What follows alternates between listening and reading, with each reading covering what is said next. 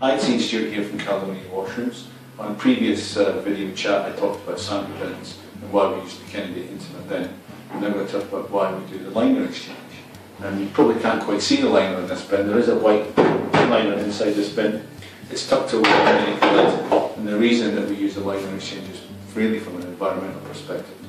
Most big national service providers will actually take the complete bin away, put it on a van, take it away to a service, empty the waste, and then clean the bin and bring the bin back. There's no guarantee that the bin that you're going to get back is a nice clean one like the one that you gave in the first instance.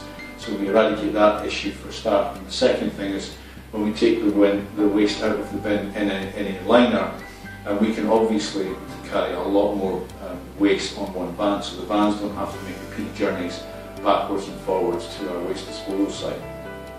From our current location, our waste disposal site is only 8 miles away, so we have a really short carbon footprint on where we are and how we get rid of that waste. So that's one of the reasons, or that's one of the main reasons why we use a liner exchange.